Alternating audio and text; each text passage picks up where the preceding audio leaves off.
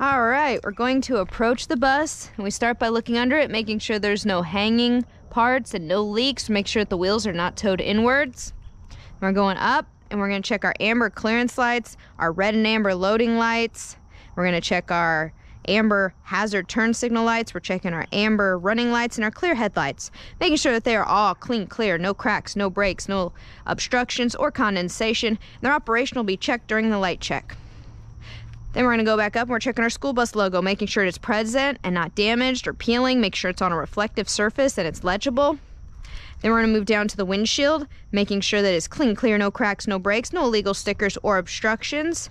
Then we're going to check our windshield wipers, making sure that they are secured to the bus, no damage like brakes or weather rot. Their operation will be checked from the driver's compartment. Then we're going to go and we're going to check all of our mirrors. We're going to make sure that they're all secured to the bus. We're checking the mirror faces, making sure they are clear, no cracks, no breaks. And we'll check their visibility from the driver's compartment.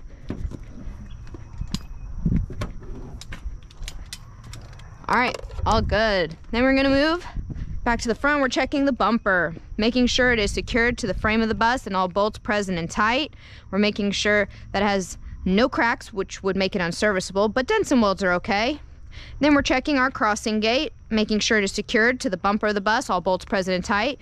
We're gonna make sure that it open and closes smoothly. Its operation will be checked during the light test.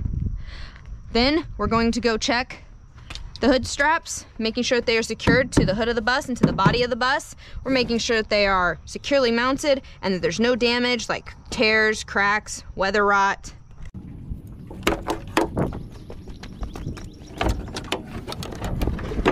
Going under the hood of the bus, we're going to start by checking our air intake canister. We're making sure that it's securely mounted, all bolts present and tight. We're making sure that the latches are secure and tight. We're going to make sure there's no damage like cracks, and we're going to check the indicator to make sure that the filter is clean. Then we're going to check our coolant reservoir and our washer fluid reservoir, making sure they're both securely mounted, make sure there's no cracks or leaks, or make sure that both of them have their caps present and tight, and make sure that they're both full of fluid. Then we're going to check our alternator, serpentine belt, and water pump, making sure that they're securely mounted, all bolts present and tight. We're going to make sure that there's no signs of electric arcs or burning on the alternator, make sure there's no leaks from the water pump under it or under the bus. And then we're checking to make sure that the serpentine belt is in all the pulleys and has no damage like cracks or weather rot, and making sure that the ribs are intact. It has no more than 3/4 inch of give. Then we're going to check our radiator, making sure it's securely mounted with no damage like holes or punctures so it's not leaking. Then we're checking our radiator fan, making sure that all blades are present and it spins freely. Then we're checking our upper and lower radiator hoses, making sure that they have no damage like chafing, weather rot, or cuts. None of them are leaking, and that the fasteners are secure. Then we're going to go down and we're going to check our frame and axle, make sure they have no cracks, bends, welds, or aftermarket modification, and that all bolts are present and tight. Then we're going to check our leaf springs, make sure they have no cracks, twists, welds, or aftermarket modifications, make sure they're properly stacked with spacers, and that it's secured to the axle with its U-bolts. We're going to make sure that the leaf spring hangers, the front and the rear, are secured to the frame with all bolts present and tight, and they're secured to the leaf springs with the fasteners. Then we're going to come over here, we're going to check our hydraulic shock, making sure that it is secured to the frame of the bus and to the axle with all bolts present and tight. It's a hydraulic shock, so we're also going to make sure there's no leaks. To check the air brake components in the tire, we're checking our lines and our hoses, making sure that there's no damage like cuts, gouges, or weather rot. We're making sure that the fittings are secure and there's no leaks, which would be indicated by a hiss. We're checking our air brake canister, make sure it has no damage, no aftermarket modifications.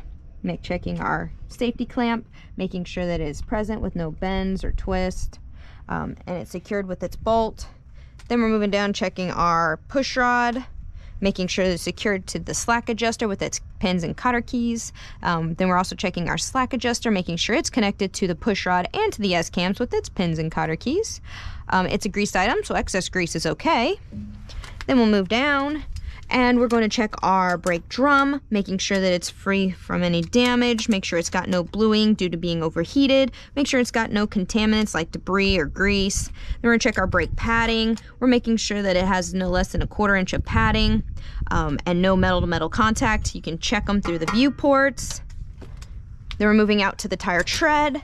On the front tires, they should be no less than 4/32 of an inch. There should be no damage like cuts or gouges. They should be evenly worn. Both tires should match. And the front tires cannot be retreaded. Going to this tire sidewall, we're going to make sure that there is no damage, no gouges, no cuts, no weather rot. We're going to check for the specifications for inflation. Then we're going to move down to the valve stem, making sure that it's present, making sure that it's got no damage, it's not leaking, and the cap's present. Then we're checking the rims, making sure they're in good condition and no damage, no wallowing of the holes. Make sure there's no separation between it and the tires due to underinflation. Then we're going to check all our lug nuts, make sure they are all properly secured and tight. Then we're checking our hub oil seal, making sure the mounting bolts are present. We're making sure that the plug is present and there's no signs of an active leak. Then we're going to check our mud flap, make sure that it is secured to the bus, it is not damaged, and we'll make sure there's no more than 8 inches from the bottom of the flap to the ground. Coming over to check the unique items on the driver's side. I'm going to start by checking back here the oil cap, making sure it's present and tight. Then we're going to check our dipsticks, making sure that the caps are present and in good condition. We check the dipsticks by pulling them out, wiping them off, dipping them back in, pulling them out, making sure they're at the proper fill levels. Then down here, we have our governor, air compressor, and power steering pump. We're making sure that they're securely mounted with all bolts present and tight. We're making sure that all the hoses and lines are secure and the fittings are good. These are gear-driven items. And we're making sure there's no leaks, so it should be indicated by hissing. We're checking our steering arm, making sure it is securely mounted with no cracks, bends, welds, or aftermarket modifications. Make sure the U-joints are in good condition. They're greased items, so excess grease is okay. Moving to our power steering gearbox, making sure it's securely mounted with the bolts present and tight. Make sure its hoses are in good condition and the fittings are secure. It's a gear-driven item. We're going over to our power steering fluid reservoir, making sure it is securely mounted, has no cracks or leaks. Make sure it's filled up and make sure the cap's present and tight. The cap is also a dipstick. Then we're going to our pitman arm, making sure it's securely mounted to the power steering gearbox and to the drag link with its castle nut and cotter pins. Make sure it has no cracks, bends, welds, or aftermarket modifications. And then we're checking our drag link and our tie rods, making sure that they're securely mounted, no cracks, bends, welds, or aftermarket modifications, securely mounted with those castle nuts and cotter pins. Also, they're greased items, so excess grease is okay.